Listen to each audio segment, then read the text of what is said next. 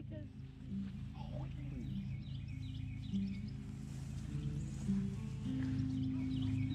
I've got sunshine on a cloudy day,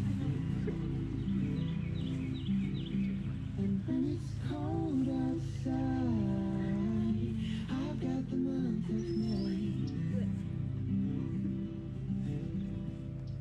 I guess you say what can make me feel this way, my girl. Talking about my girl, my girl. I've got so much honey, the bees underneath. I've got a sweeter song than the birds in the trees. Well, I guess you'd say, what can make me feel this way, my girl? Talking about my girl, my girl.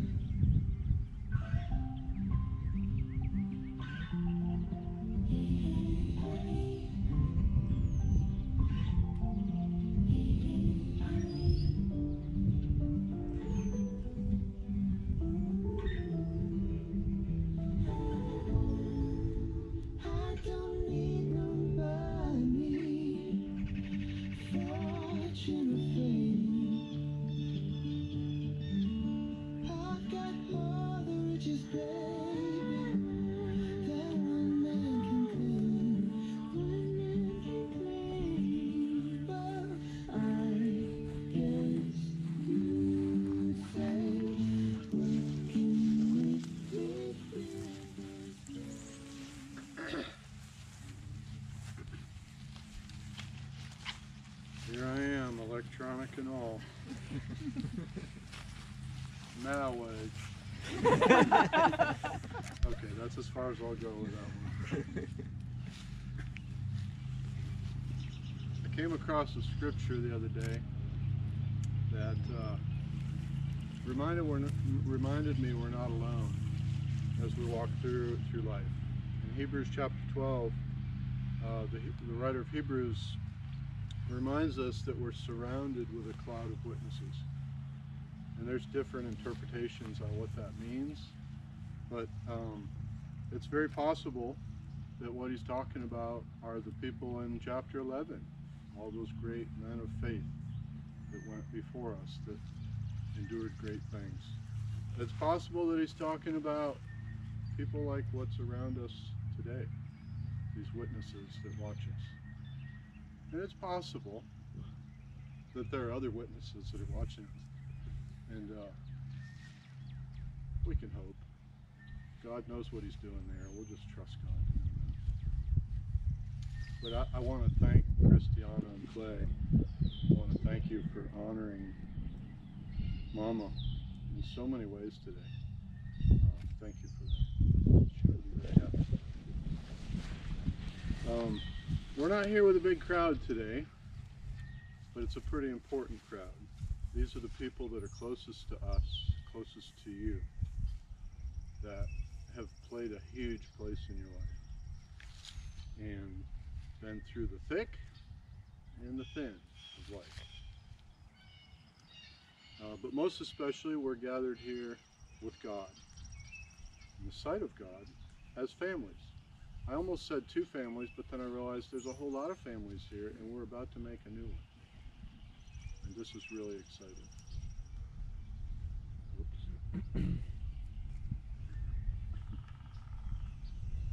As we join Keith, Clayton, right, and Christiana, Julie, Wayne together in holy matrimony. This is something that the Apostle Paul encouraged, but he also, we know that he and others in Scripture have pointed out to us. This is something to just be, this is not something to be entered unadvisedly or lightly, but reverently, discreetly, and in the fear of God.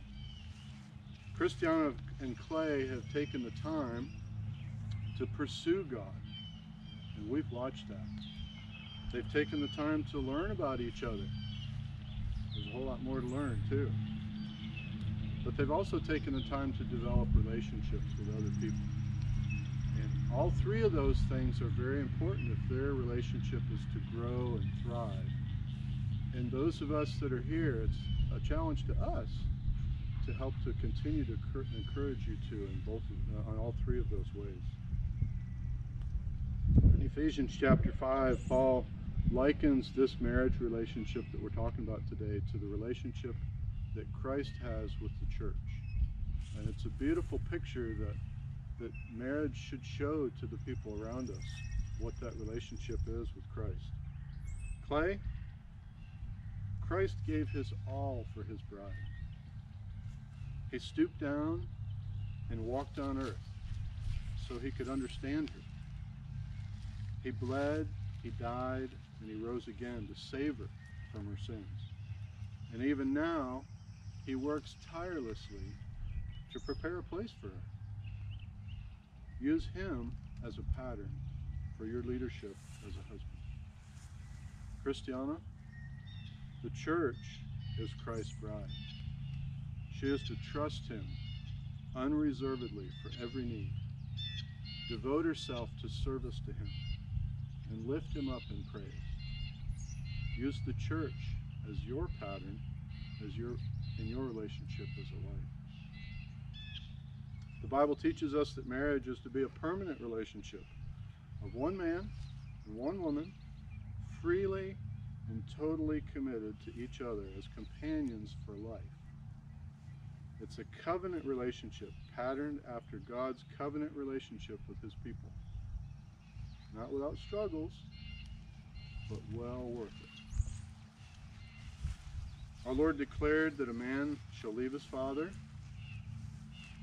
He's gone.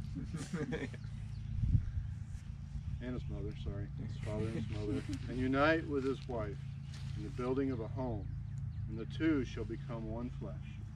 In this union, God is providing an opportunity for the two of you to experience the greatest expression of his love as two human beings. Clay, will you take Christiana to be your wife? Will you commit yourself to her happiness and her self-fulfillment as a person, and to her usefulness in God's kingdom? And will you promise to love, honor, trust, and serve her in sickness and in health, in adversity and prosperity, and to be true and loyal to her, so long as you both shall live? I do. Christiana, will you take Clay to be your husband? Will you commit yourself to his happiness and his self-fulfillment as a person, and to his usefulness in God's kingdom? Will you promise to love, honor, trust, serve, and obey him in sickness and in health, in adversity and prosperity, and to be true and loyal to him so long as you both shall live? And at this point, the preacher normally asks, who gives this bride to be married? And apparently, that's me. You can join hands.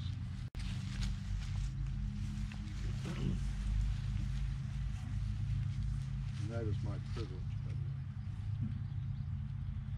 As believers, we hold to the belief that God views marriage as a covenant, as I said. We accept this view as our own. It's not just God's impression, it's ours. It implies a freely chosen, lifelong, exclusive relationship between the husband and his wife. This marriage is a covenant based on unconditional love, not a contract to be broken. It's to be a marriage of total commitment, complete faithfulness, and permanence. Established and blessed by God, it's to be honored by all people. And it's a really good thing. Clay and Christiana, today you must leave your parents and cleave to the spouse that God has given you. With your spouse, you'll experience the strongest of all human bonds, the covenant of marriage. I'd like to pray for you right now, if I could. Lord, all of us here, are just so excited to see what you have done in the life of Clay and the life of Christiana, from when they were babies on up to today. A young man and a young woman who want to spread their wings and go out and do great things for you. Thank you for their desire to serve you and pursue you. We thank you for the fact that you've brought them together to do that as a couple. And we pray your blessing on their lives together from this day forth for the rest of their lives, that they would honor and serve you with every effort, with every fiber of their being. And every effort would be rewarded greatly with great fruit. Maybe not here on earth, but in heaven. We thank you again in Jesus' name. Amen.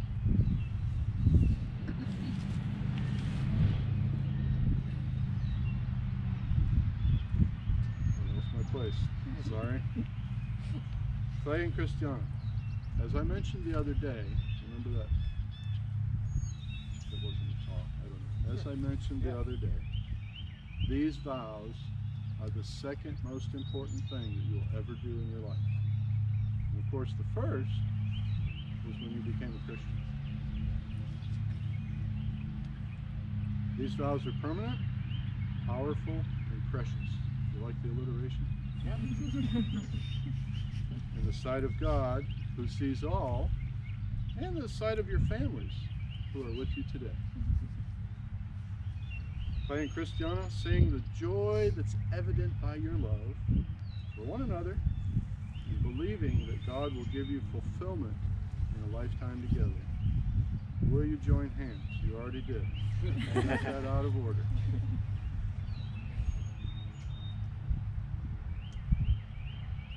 And repeat after me. I, Clay, take you, Christiana, to be my wedded wife, to have and to hold, from this day forward, for better, for worse, for richer, for poorer, in sickness and in health, to love and to cherish, till death do us part, according to God's holy ordinance. And to this I pledge myself to you. I, Christiana, take you, Clay, to be my wedded husband, to have and to hold, from this day forward, for better, for worse, for richer, for poorer, in sickness and in health, to love and to cherish, till death do us part, according to God's holy ordinance. To this I pledge myself to you. The wedding ring is a perfect representation of the spiritual commitment made today. The band is a circle, an infinite circle symbolizing perpetual love. The gold represents the richness and purity that God desires in your relationship. As a token of your vows, you will now give and receive the ring.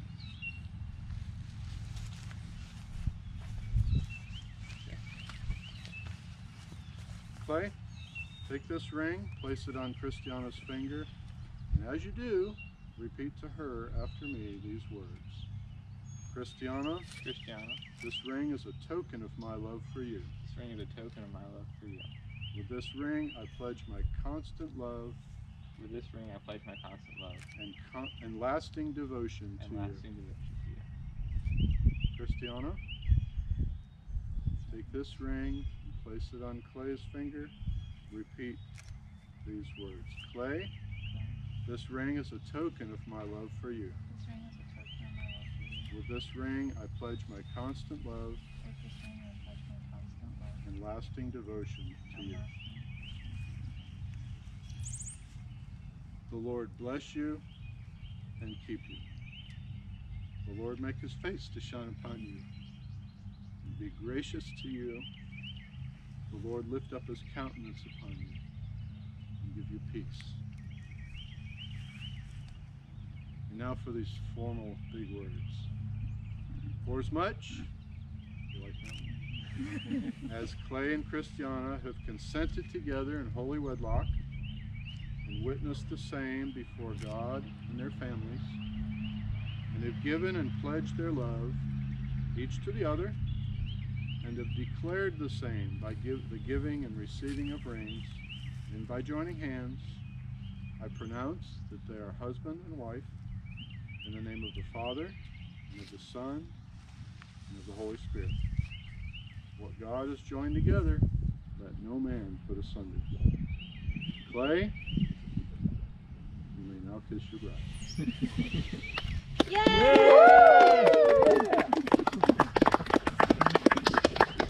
And may I now present to you Mr. and Mrs. Clay King.